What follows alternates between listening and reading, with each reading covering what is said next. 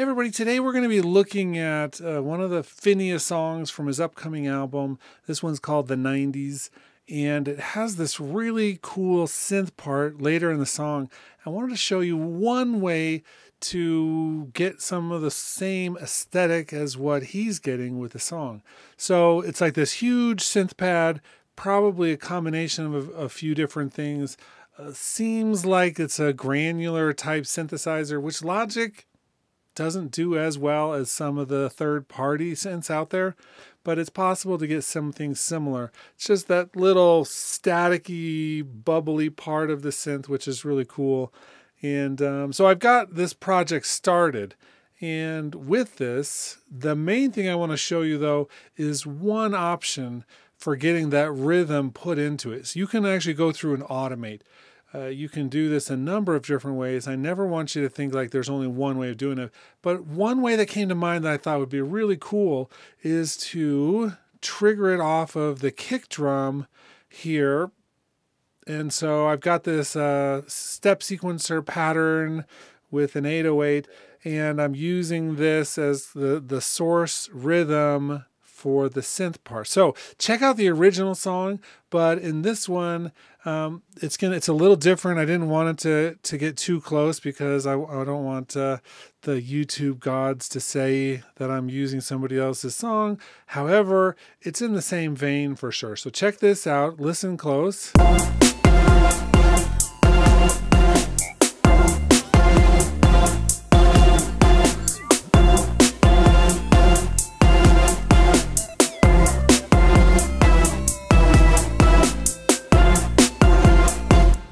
So there's a few different ways with this that you could do that.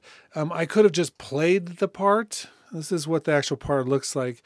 Besides the bass part, this is the actual synth part. It's just two notes being held out.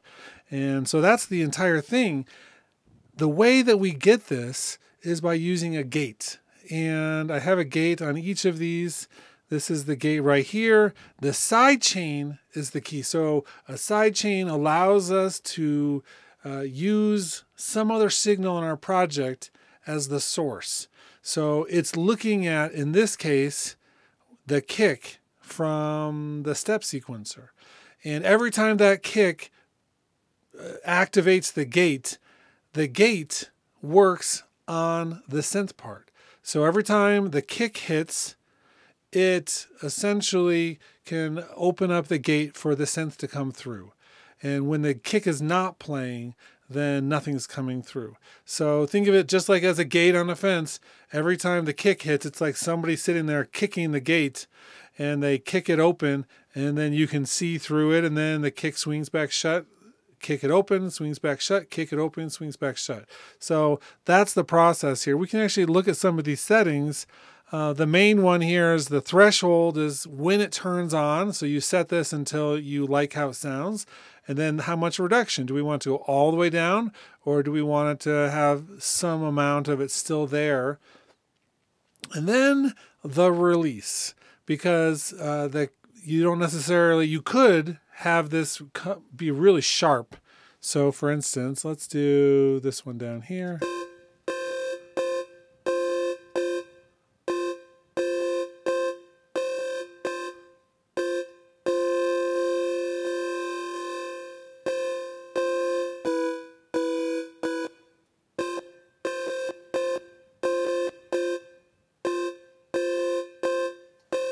So we can have a lot of different actual attack and release effects just by changing the attack, hold, and release.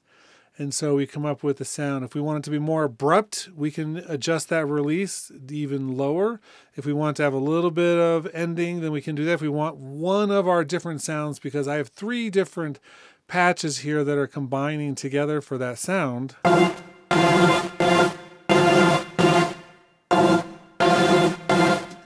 So we could actually have them all kind of release at different times to make it sound a little bit more interesting.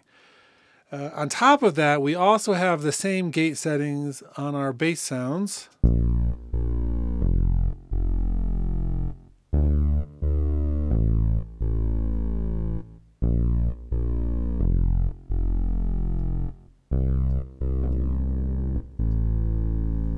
we need to actually change. I was doing a little bit of adjusting right before we started this. And so I think we have, yeah, 2 different sounds right now, which is okay. Let's just delete that one. Option, click that above.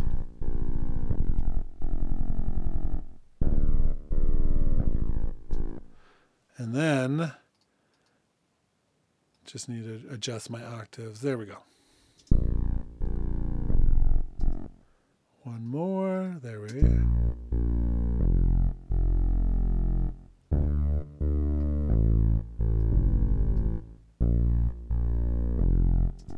And okay, so that all aside, just making some small adjustments here. I think I was just going to do the other one like that. There we go. And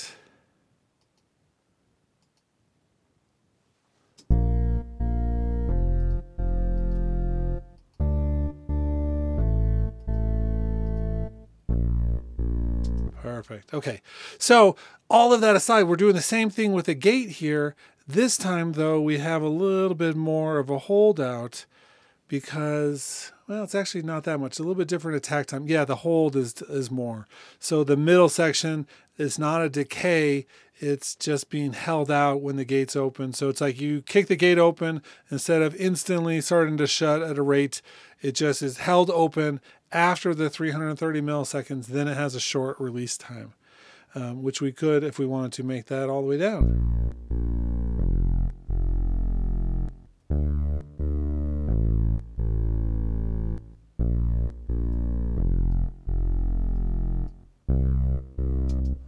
Cool. So now we have that.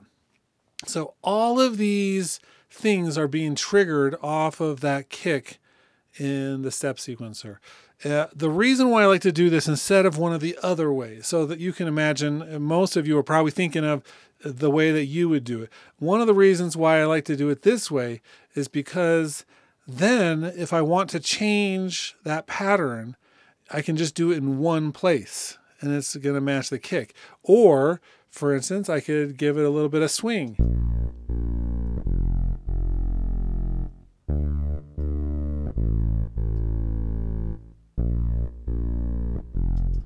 Sixteenth. So we could change the feel of it, and then it's going to change the feel across the entire set of bass and synth sounds.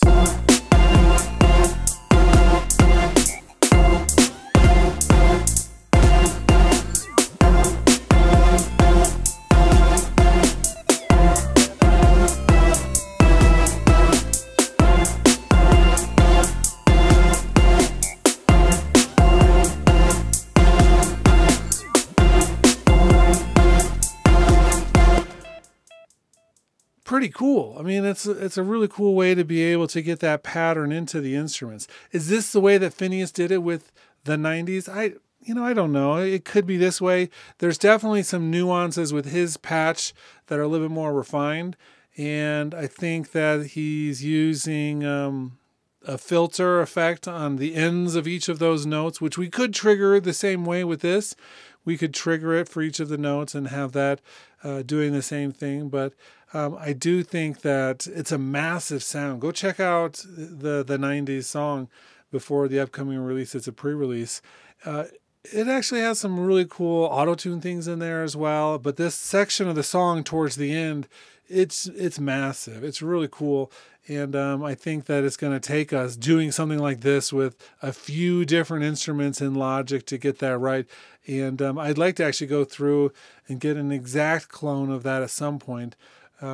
It may be worth, there's one part where it just comes in right at the beginning where we could sample it and just use it. But that's a topic for a different day. Anyway, I hope you enjoyed this look at one way to kind of get this rhythmic sound in your synth parts using the step sequencer, a side chain, into a gate on each of the things that you want to rhythmically happen. And then you tie it all together, and it's just a really cool effect. So thanks for watching. If you like this, let me know, and we'll do more of these.